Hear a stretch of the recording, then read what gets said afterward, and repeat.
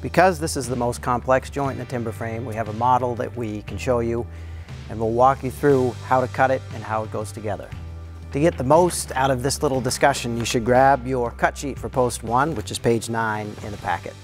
So first, just to walk back a little bit, when we were doing the layout for post 1, we measured up to 110 inches, and this is described as the shelf cut line. It's 1 inch deep. So if you look at the north or south elevation of post 1, you can see that cut. If you look at the east face of post 1, you can see this mortise indicated. This line here for the actual bottom of the mortise is at 111.5 inches, and the top of the mortise is 121.5 inches. And then of course the tenon is at 136 inches. What's very confusing about this joint is that we have two different slants. First of all, on the side, we have this taper cut for the beam that starts at 120 inches and runs down to 110 inches. And over that 10 inches, it runs into the post 1 inch. The second slant, to make it a little more confusing, is what's happening on the bottom of this mortise. So again, the mortise height here is 111.5 inches. On the back side of the mortise, if you look in where my thumb is, this elevation is 110 inches. So this floor of the mortise slants from 111.5 inches down to 110, so a total difference of 1.5 inches. The reason we do that is to lock the beam onto the post. If you look at this tenon that will be going into the post, you can see that the bottom of the tenon is also cut on a slant. That is 1.5 inch taper from this point to this point. And you can see the 1 inch taper on the side of the beam from this point to this point. Here's what it looks like when we put it together.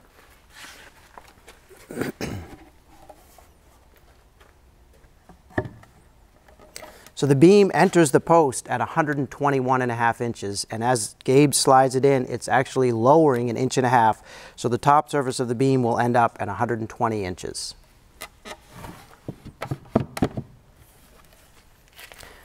Now we have the two wedge-shaped, the wedge on the bottom of the tenon and the wedge on the bottom of the mortise. We're going to lock those two together using this wedge. This is 1.25 inches at this end and 1.75 inches at this end. Overall is 10 inches long. It is 2.5 inches wide to match the mortise. We will drive that wedge with a sledge to the point just before breaking. You might need to practice that a little bit. So now that the joint is together, it's worth pointing out a few things. First of all, notice that the entire cross-section, the full 8-inch width of the beam, is bearing on this 1 inch deep shelf. That runs all the way across the post. Also note that the top of the mortise here is perpendicular to this surface. So when you're chiseling that, as Gabe has done, it runs straight through, not on an angle. The reason that the bottom of the tenon is cut on an angle and the bottom of the mortise is cut on an angle is to lock the two things together, right? We call this a wedged half dovetail. Why do we do that? Because the weight of the roof is pushing out on the top of this post. So we have a wedge-shaped piece here, and we have a wedge-shaped mating of the mortise and tenon on the bottom. Driving this wedge in locks those two together so that the post can't be separated from the beam. In addition to using the wedge to tie the beam to the post, we will also install 2 pegs through this tenon and all the way through the post, the old belt and suspenders approach. Now that we've got it all put together, we're going to take it apart and talk about the order in which to cut this joint. Because it's so complicated, it's worth your while to follow a very particular order that we'll outline. Wedge out and tie beam out.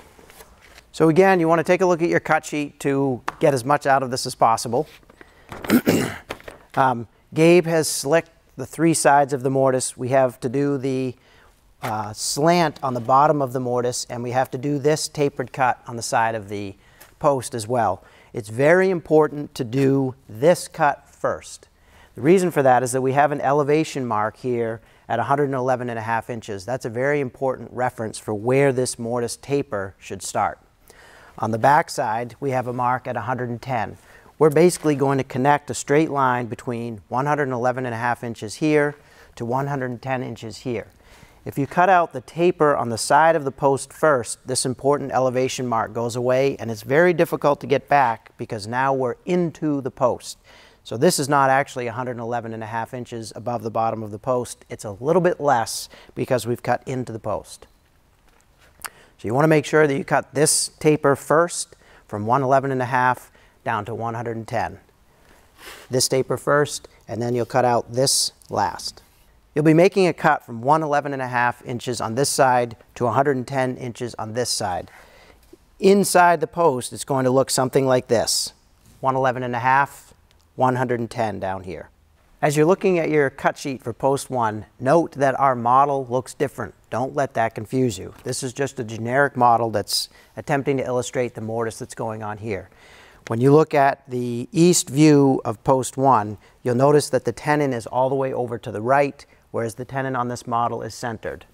They're just different. So Gabe is now going to finish the mortise following that order. He'll cut the bottom of this mortise first, and then the shelf cut second. Hey there, thank you for watching. Here at Shelter Institute in Woolwich, Maine, we teach a wide variety of house building and timber framing and carving classes. We'd love to see you here, but if you can't make it to Maine to take one of our classes, our online class is available at shelterinstitute.com.